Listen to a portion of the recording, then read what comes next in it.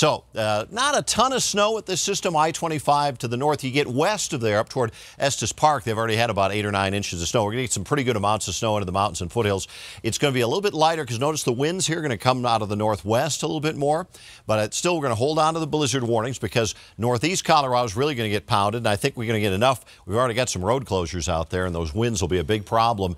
Main thing, 6 o'clock tonight till about noon on Thursday, especially on the northeast plains. I think the metro area by about 8 or 9 o'clock, things will improve tomorrow. So 6 o'clock tonight, heavy snow coming in, blizzard conditions, northeast plains, snow and windy conditions. We get the roads closed early tomorrow morning on the northeast plains. Lows tonight dropping to about 25 in Denver, some teens with wind chills near 0 out of the northeast plains. Tomorrow, that blizzard slowly works its way up into Nebraska.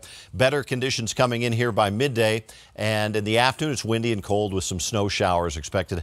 How cold? Only going to be in the mid to upper 30s for highs for tomorrow. A chilly day indeed. Tonight's forecast, heavy snow, windy, colder. And there'll be bands of snow. Some areas will pick up a little more than others. It's a big, complicated storm. Tomorrow, 35. Tough travel in the morning, windy and cold. The snow showers continue to move away. The blizzard pushes up into Nebraska. Friday, still kind of a cold day with some snow flurries. Blizzards up into Minnesota. And we'll get some rain and snow coming up by Saturday. So your 7-day, kind of chilly for mid-April. We stay kind of cool and unsettled through Saturday, but better and brighter Sunday, Monday with 60s and a 70 coming back by Monday.